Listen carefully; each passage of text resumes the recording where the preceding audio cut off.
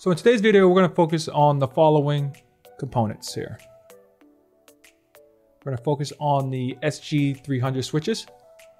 The top one is configured in L3 mode, and the bottom one here is configured in L2 mode. And we're going to be focusing on ESXi3 is the host. Let's break down the connectivity for ESXi3 to the Cisco SG352 port. So here we have our switch and we have our physical ESXi host, ESXi3. It has 6 physical adapters, 4 of which are connected to the switch. The switch ports are configured in trunk mode, and they're trunking the following VLANs: VLAN 11, VLAN 30, VLAN 50, and VLAN 55. Now ports 27 and 28 are configured to pass VLAN 50 as untagged traffic. So the ESXi host has a VDS configured called PVDS, which has 6 uplinks, and they're mapped to their corresponding physical adapters. This VDS also has 3 port groups configured. So port group demo EST. So this would demonstrate external switch tagging, demo VST, which will demonstrate virtual switch tagging, and demo VGT, which will demonstrate virtual guest tagging. Now the port groups are configured as follows. So the VLAN type for the EST is configured to none. The VLAN type for VST is configured for VLAN, as well as VLAN ID 30. And the VGT port group is configured in VLAN trunking and is trunking all VLANs. So 0 through 4094. All 3 port groups has subnets associated with them. So the demo EST has 192.168.50.0/24 associated with it. Demo VST has 192.168.30.0/24, and demo VGT has 192.168.11.0/24 and 192.168.55.0/24. So demo EST is using uplink 3 as the active uplink and uplink 2 as standby. Demo VST is using uplink 2 as active and uplink 1 as standby. And finally, demo VGT is using uplink 0 as active and uplink 1 as standby. I'm using a virtual router, in this case VIOS, and it is attached to all 3 port groups. Now that we have a good understanding how the physical switch is configured, how the hosts are connected to those switches, and how the virtual distributed switch is configured, let's talk about the different options vSphere has with regards to handling tagging of VLANs. So the first one is external switch tagging, and this is where the switch will go ahead and perform the tagging of VLANs. So in this case, we have VLAN 50 configured as untagged. So what's going to happen is the switch is going to send traffic from VLAN 50 untagged down to the ESXi host on VMNIC 3. It's going to go to that port group demo EST, and then demo EST is going to forward that traffic to the virtual machine. Now, demo virtual switch tagging, the switch here in this case is sending VLAN 30 tagged down the wire to the virtual switch. The virtual switch is going to go ahead and remove that tag and forward that traffic to the virtual machine. And finally, we have demo virtual guest tagging. So what happens here is, so the virtual switch will send the following tag VLANs. So VLANs 11, 30, 50, and 55 in our case. So it's going to send these tag VLANs down the wire to VMNIC 0, down to the port group, and the port group is going to take all those VLANs and continue to forward it on to the guest VM. And the guest VM will go ahead and remove that tag. It's coming down, hits the virtual machine will go ahead and remove the tag. Now let's go ahead and switch over to vSphere and look at how we have things configured here. Right now things are working and operational. So if we go to ESXi host, configure virtual switches, and we click on demo EST, we can see it's using an uplink of 3, and the VLAN is configured to none. And our virtual router is associated with that port group as well. If we look at virtual switch tagging, its uplink is uplink 2, and it's configured with VLAN 30 as a VLAN ID. And again, our virtual router is associated with that one. And then finally, we have demo VGT, and it's trunking all VLANs, so 0 through 4094, and its active uplink is uplink 0. So let's look at demo EST, and let's see what port he's plugged into on the switch. So if we click on demo EST and then expand uplink 3, we can see that we have VMNIC 3 here. If we click on the ellipsis here and click view settings and click on CDP, we can see it's plugged into port 28. So if we go to our 52 port switch and we go to VLAN membership, we can see that port 28, if we look at details, it is sending VLAN 50 as untagged. So that U signifies untagged member.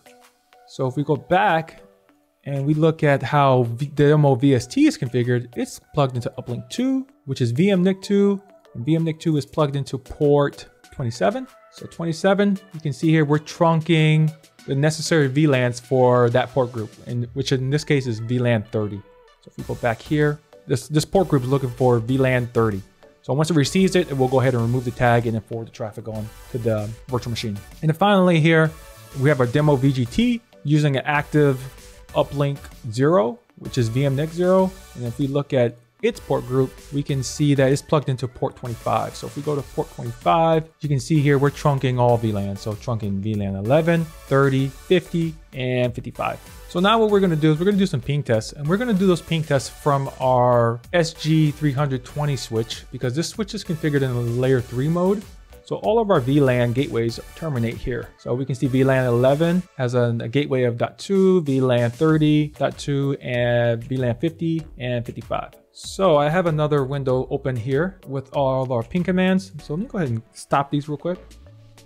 All I'm doing here is running some ping commands from that switch to these various interfaces that are associated with that virtual router VM. If I click enter on all these, enter, enter, enter, you can see we're pinging on VLAN 30, 50, and 55. VLAN 11 is not working yet because we haven't configured the virtual interface on that VM yet. So what we're gonna do here is we're gonna start with external switch tagging, and we're just gonna change some stuff and see what happens as far as communication goes. So if we switch back over to this window here, and remember, external switch tagging is reliant on the switch to do all the tagging. So if we go to our switch and we go to port to VLAN, this will help us identify the VLAN 50 and see which ports are untagged for that VLAN. So if I click go here and I scroll down to 28, we can see both 27 and 28 are untagged. 28, which is the active uplink. If I change this to exclude, what's going to happen is the switch is going to configure my default VLAN, which is VLAN 99. If we go back here and click go, and then scroll down here, we can see 28 now is using VLAN 99 as untagged. And the default VLAN on the switch is 999. Okay, so now if we go back over to our ping command, we can see that VLAN 50 communication has stopped working. Now this is because we're using a different VLAN, and this subnet here, 192.168.50.220, is associated with VLAN 50. And we just told the switch to go ahead and use the default VLAN for the switches, which is VLAN 99, which in this case, VLAN 99 doesn't have any interfaces configured for it. So that's why communication is not working. It's using the wrong VLAN. So if we go back to that port group and go back to VLAN 50, click go, scroll down, we can see this exclude. If we change this back to untagged, click apply.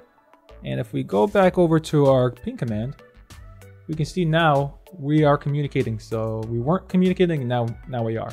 Now let's look at virtual switch tagging. So if we go back over to virtual switch tagging and look at this, if we change this VLAN ID to another VLAN, because remember, we're trunking multiple VLANs here, but this particular port group is only interested in VLAN 30 because we have the interfaces on that virtual router configured as 192.168.30.220. If we go in here, change this, oops, not here. If we go to virtual switch tagging, actions, edit. Let's just give this VLAN, let's change this VLAN 10. What do you think is going to happen? Yep, communication stops working. As you see here, VLAN 30 stops pinging because we're using VLAN 10, which is a different subnet from VLAN 30. So if we go back to our layer 3 switch, you can see VLAN 10 is on 10.1.10.0 subnet /24. Communication is not going to work because we're trying to ping an interface that is in the 192.168.30 subnet range, which is associated with VLAN 30. We switch back over to vSphere and we just change this back. Go to actions, edit, VLAN, change this back to 30. And click OK, and we go back over, we can see now we're getting the communication again for VLAN 30. So now let's work on the virtual guest tagging. We can see we're pinging VLAN 55. Let's go ahead and get VLAN 11 working. So in order to do this, let's quickly review what is configured on the switch as well as the vSphere port group. So if we go to switch, we can see we were plugged into, go back here, virtual guest tagging is on a VMNIC 0, which I believe was plugged into 25. Yep, 25. So if we go to 25, we can see details. We can see all the VLANs that we're passing. We're passing VLAN 11, 30, 50, and 55. Once traffic for these VLANs will leave the switch, it's going to be tagged. It's going to go to the virtual switch inside ESXi. It's going to hit the port group here. This port group is going to say, okay, you want to trunk all those VLANs from your physical switch down to the virtual machine. In this case, I'm trunking all VLANs. If I wanted to, I can go into the virtual guest tagging port group and go to edit settings, and I can specify just 11 and 55 if I wanted to. In this case, I'll just leave it all. And what we're going to do now is go to our virtual router and go ahead and SSH into this and go into config mode. Let's show interfaces right now. So you can see here are the interfaces. ETH0 is associated with the external switch tagging port group. ETH1 is associated with the virtual switch tagging port group. And ETH2 is associated with the virtual guest tagging port group. And you can see right now this only has one VIF configured, and that's for VLAN 55. So if we go ahead and set this for VLAN 11. So set interface Ethernet ETH2 VIF 11 and then the IP address of that interface. And then if I hit commit, we should see the communication on the left hand side start working, and it is. And if I go to show interface now, we can see now we have two virtual interfaces, one for VLAN 11, one for VLAN 55. And that's it. That's going to wrap up the different VLAN tagging options we have inside vSphere. If you found this video helpful, hit that like button. If you have any questions, leave them down in the comments below and consider subscribing. Thank you.